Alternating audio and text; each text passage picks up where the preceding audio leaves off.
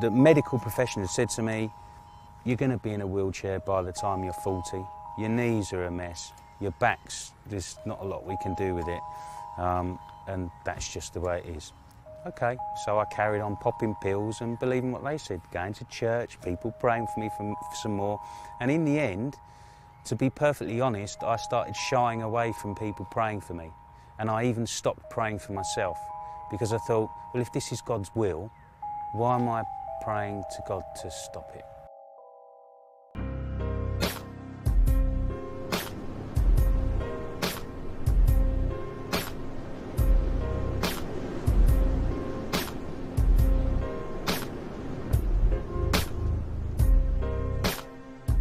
I grew up as an only child.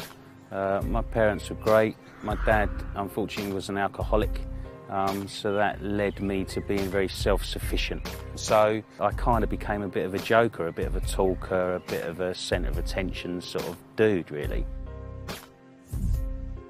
I became a bodybuilder. I was working out, that kind of scene in the 80s with a nice bleached white Mohican and, you know, kind of these big no-necked sort of dudes. And I was a doorman at a nightclub and worked in pubs and bars, basically dealing with door security. Through doing that and through keeping myself in shape, I ended up getting a call from a friend who was in a male review show. I ended up auditioning for a British version of the Chippendales called the London Knights. And before you knew it, I was off touring the world, stripping. Through that I got into modelling and TV work, and I went on to be a stuntman, a stunt extra in the movie industry. And I met a guy who was a producer for Playboy TV. He offered me my own series on Playboy TV, so within just being from one place to this place to that place, and before you know it, a few months later, I'm shooting my own series on cable TV. So I was doing this show and we got commissioned to do a second series. It was well received and I was going to get my hair cut. My hairdresser, who'd been a friend since I was 14, 15, her best friend was a lady called Jacqueline, and I went to have my hair cut and there was this kind of cute chick there, Jacqueline, and I was looking at her and thinking, she's nice. Yeah, when I first met Richard, I was very attracted to him. I thought he was very gorgeous. But at that time in my life, I was about a year into my walk with Jesus. So I was, at that point, really trying to stay with what God wanted for my life. Got the haircut and we were just chatting, and it just this little kind of spark went off. When you fall in love for real, you can't stop it. I literally had to wake up and give every day to God at that stage, which I was doing anyway, but I didn't want it to finish, but I kind of thought that it couldn't be right because of where he was at. I just couldn't stop thinking about her, and I just wanted to be with her all the time, and the thought of doing what I was doing prior just sickened me. I didn't want to do it anymore. So I called up Playboy TV and I said, look, I don't want to do it anymore. But bearing in mind we were about to film a new series, and they said, what? You can't just not do it. You're like the star of the show. I said, I just don't want to do it anymore. And they said, don't tell us you've gone and fallen in love. I hadn't said anything to them. They said, don't tell us you've gone and fallen in love. I said, yeah, I have. And they said, you'll be telling us you've become a Christian next. Can you believe that? To feel that forgiven is to feel that loved. So there was obviously going to be the issue of, wow, I don't really want to know about what he's done and what he's been doing. My slate has been wiped clean. I just trusted God. I gave every day to God. Jacqueline was doing this Alpha course, and she would come back from this you know, being with Christians and speaking about God and learning about the Bible, and she'd come back and she was just light on her feet and glowing and you know, just different, you know, something real special going on. And On the, I think it's about the 10th week of this course, they have a day they call the Alpha Away Day, or the Holy Spirit Day, they call it. I remember that day going to work. I'd said to Richard, you know, it's church, these people are fine. If you say I'm not having a good time, I'm not enjoying myself, you don't have to pretend, you can be honest. You can say, you know, I'm going, thanks very much, bye. And that was really what I expected him to do. And I was used to going in a room and kind of holding court and regaling them with stories of all the rich and famous people that I used to party with, and, you know, just talk about me basically all the time. Have you guessed?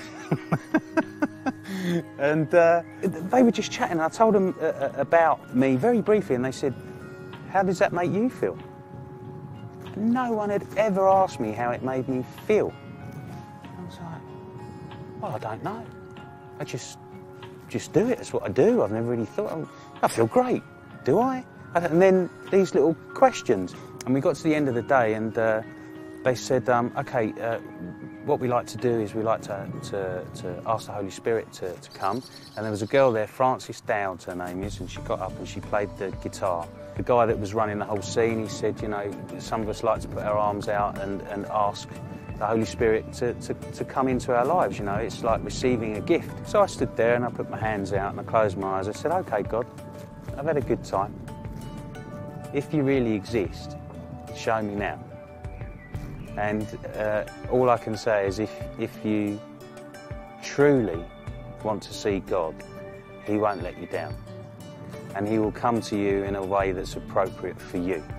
The way God came to me was, it felt as though He reached inside me, took hold of my insides and shook them to pieces. He just shook me and shook me and shook me and shook me. And it wasn't a weird thing, it wasn't a scary thing. It was, for me, I needed to be shaken. I needed to be shown that God was tangible and real.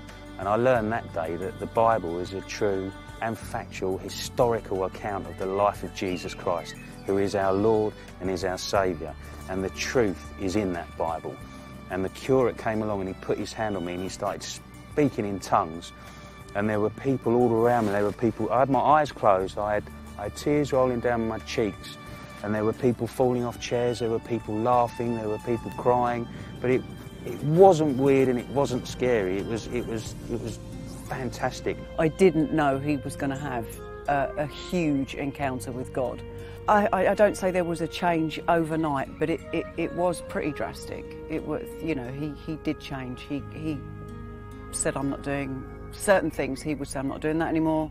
I've made a decision. This isn't happening anymore. That's not happening anymore. And so, you know, we got to a stage where we both had sort of clean sweeps. And that was that. He asked me to marry him.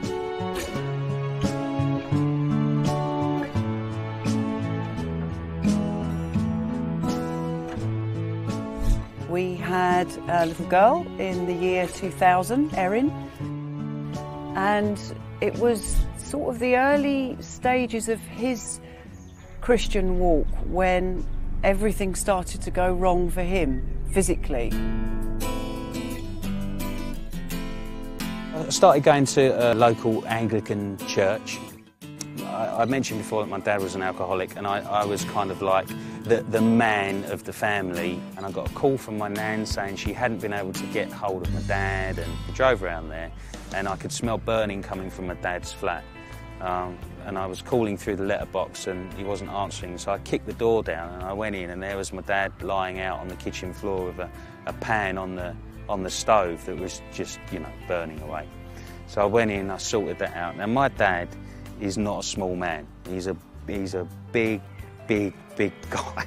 And I was trying to get him up and he was just comatose on the floor. And in retrospect, I should have left him there. But I picked him up to put him on his bed and I popped my back. I just felt my back go, my lower back. I was like, wow. Next day, I couldn't walk. It didn't go away. It got worse and it got worse. And there were things like he couldn't hold Erin for long. He couldn't lift Erin. We'd have like days out where we'd go so far, we'd get so far throughout the day, and then he'd have to lie down wherever he was. He couldn't sit on chairs. Driving could be uncomfortable. I was having to wear a body corset just to get about. I had crutches with me in case my back just popped. So he was still going to work, still being a fantastic dad, a responsible person. Back was terrible. Went to see all the specialists, went to see the doctors, spent a lot of money, a lot of time having everything done that they could possibly do to my spine. Over a period of time, the vertebrae were just rubbing together. When I had some MRI scans, they discovered that I actually had, I was told I had spina bifida. I had a deformed base to my spine anyway, so all my life I'd had this weakness. And bearing in mind, during all this time, I was going to church, going to Bible study groups, and having very, very, very well-meaning and kind and lovely people pray for me and saying, "Oh, Father God, Richard is a good man. Please heal him, Lord. Please heal him. He doesn't deserve this, Lord. Heal him, Lord. If it be your will, Father, heal him." Deep down, I kind of knew that it wasn't God's will, but that wasn't really what we were hearing. I never got healed. In fact, I got worse and worse and worse. I was taking diazepam daily, cocodamol daily, Voltarol daily, and anything else I could get down my neck I was taking daily. I would drink a can of strong cider as well, just to you know, numb the pain. And throughout it all, I still carried on. There was this idea that if you were sick, that it was God's will, that as Richard was saying, that he had such a huge personality, and that, you know, this was what was keeping him tamed. The medical profession had said to me, "You're going to be in a wheelchair by the time you're 40. Your knees are a mess. Your back's, there's not a lot we can do with it, and that's just the way it is." Okay, so I carried on popping pills and believing what they said, going to church, people praying for me for some more, and in the end, to be perfectly honest, I started shying away from people praying for me, and I even stopped praying for myself, because I thought, well, if this is God's will, why am I praying to God to stop it? Because obviously that's what it is, and you know, that's how far gone I was in this kind of church doctrinal confusion about who our loving Father is. So all this is going on, and then I woke up and I had this mad heart situation going on. My heart was just pounding out of my chest, and then just stopping, and then pounding, and so I couldn't breathe, and subsequently it turned out that I had a condition called atrial fibrillation. I remember getting there and seeing him wired up was awful. That was the first time, and anyway, this happened a few times, and we didn't know what was happening. So now I'm on more medication, so I'm taking the medication for my back. I'm taking warfarin to thin my blood so I don't get a blood clot, which will kill me. That's just what they said. Out of those 8 years, the 6 years was back, and then the final 2 years was the heart as well, and then the arthritis in my wrists came on. I did still trust God somewhere, I must have done, because it was that day that the God channel popped up onto my telly. We didn't subscribe to the God channel just arrived. Andrew was the first person I saw. And there was this weird talking Texan preacher dude on there. I heard what he was saying, and some scripture came up with what he was saying, and he talked about that piece of scripture, which I thought was awesome. And I thought, why don't we hear this kind of thing in church, and why don't we have scripture and then speak about scripture? Why do we have what we think about that piece of scripture as our sermons? She just got hooked, and she listened. And when I came home, she said, "Oh, you've got to hear this guy, you know, this is great." So we started listening to Andrew Womack on the God channel. And Andrew was talking about this same God that loved us, and talking about the authority that we had, and that how we, you know, our healing was our healing, and it was a gift for us, and all this stuff that was just affirming and the truth. And you know, the Bible says, know the truth and it will set you free, and we were being set free by this. We found out he was going to be at the hotel in London, and we went. I went there expecting one thing, and that was to be healed. And we listened to praise and worship, and Andrew came out and he said, right, who's come here today to see God move? And everyone's going, yeah! He said, well, you're too late. He's already done it, 2,000 years ago. And we were like, And it was just, I mean, I felt kind of kicked in the face, but drawn straight in. He's already done it. Everything he said was about healing and our authority and how we need to speak to our mountain, and, you know, all this scripture that just poured out of him and spoke volumes to me.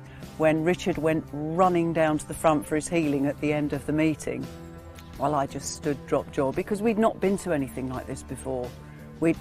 Church wasn't like this. People didn't go up to get healing at church. And I got up there and he had quite like a line of people on the stage, like guys from the college and other people to pray for. I'm like, yeah, I'm going to get Andrew to pray for me. I'm going to get Andrew to pray for me. And I was next in the queue, and then this other guy went, okay, over here. So, oh, okay. So it wasn't Andrew, and I went over, and it was Charlie LeBlanc. So I was like, oh, Charlie LeBlanc. And he said, okay, you know, what's the problem? What do you want to pray for? I said, well, there's quite a few things, really. He said, well, you're not going to make the lights in heaven dim. So I told him, and I said, well, I've got the atrial fibrillation, I've got the bad back, I've got the arthritis, you know, can you do it, type thing, you know. And he said, well, you know, there's nothing too big for our God. And he just put his hand on my shoulder and he said, Father God, you know, we're standing here in agreement right now that you are Lord, and we're going to bind up all this stuff. And he just rattled it off. And as he was doing it, I stood in agreement with him, and I took on board that piece of scripture, and it says, where 2 or 3 are gathered in my name, there I will be in the midst. And I knew at that moment, and I took my healing that was for me personally, and I took it. And I went back and I sat down, and I still had pain, I still had the swelling in my back, but in my heart, something had changed.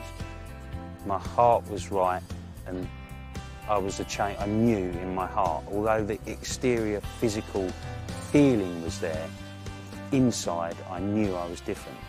And my heart wasn't fluttering, because my heart was all the time. I had a little tablet I'd have to take if it got too bad, you know, just to settle things down. And I just had a peace. He came back and he was, that's it, I'm healed. And I said, well, you know, has your back stopped hurting? Because obviously it was hurting. He was sitting down for, I think it was probably an hour or more. I wasn't going to say, yeah, my back still really hurts actually, because the pain wasn't the truth. The pain was the distraction from the truth. The pain was something that was trying to lead me back down that path. You know, Satan just comes knocking, and he's like, no, that didn't work. But he couldn't get through to me because I was healed. I took my healing, I took the word, and it was planted inside me in my heart, and I knew that I was healed. And the external stuff was just distraction. So I remember waking up and seeing him on his side, and then he didn't kind of flip out onto the knees and stagger off and do all the stretches that he had to do. He kind of just got out of bed. I just got up out of bed. Praise God. And that was it. There was no jumping up and down and everything. It was just, hey, just get on with my life now. And that's it. I took my healing, I received it, and I was done. Did a test on my heart, just fine. Nothing wrong with your heart. So I wasn't in a wheelchair by the time I was 40. Also, something else the doctor said is quite likely that by the time I'm 42, I'll have to have a pacemaker fitted. I don't have a pacemaker fitted. I now live quite an active life. I mountain bike. I'm in a cycle team called the TFBs, the Tadworth Fat Boys, and we go all around the place doing mountain biking. My wife and my daughter and I, we go sailing. You know, I'm an active man. I can get up and do things. I can lift logs. I can lift machinery. I can do anything, because I can do all things through Him who gives me strength. Because when you've lived your life sick for a long time, you limit yourself, and in turn you kind of limit God. And Andrew's got a great series, Don't Limit God, because we're the ones that do it. We're the ones that limit Him. And now I've got no limitations on my life, nothing at all. If I want to go and jump on my mountain bike and go crazy down a mountainside, screaming like a girl, no offence girls, but I will. Nothing's going to stop me, nothing at all, because I've been given this life. And I was in the shower the other day, and for the first time ever, I thought, wow, I'm looking forward. Now, my daughter's only 12, but I'm looking forward to being a granddad. I can see that life. I can see the future. I can see a future living a life with Jesus. I have a new life, all because of that word, all because of that funny guy's voice, Andrew Womack, coming on the God channel, and my wife being faithful and leading me to that, and the word speaking to her and the word speaking to me, and through his life and his spending his life studying the word and knowing God so well. It's through him that we have come to where we are today. There's nothing wrong with me at all. I'm completely healed. There's nothing wrong with me. What was wrong with me was my mind, and my mind was sick because it was thinking the wrong things about God and about his word. So I've been renewed in my mind through the gospel of Jesus Christ, and that's the reality. That's real life. That's fantastic news.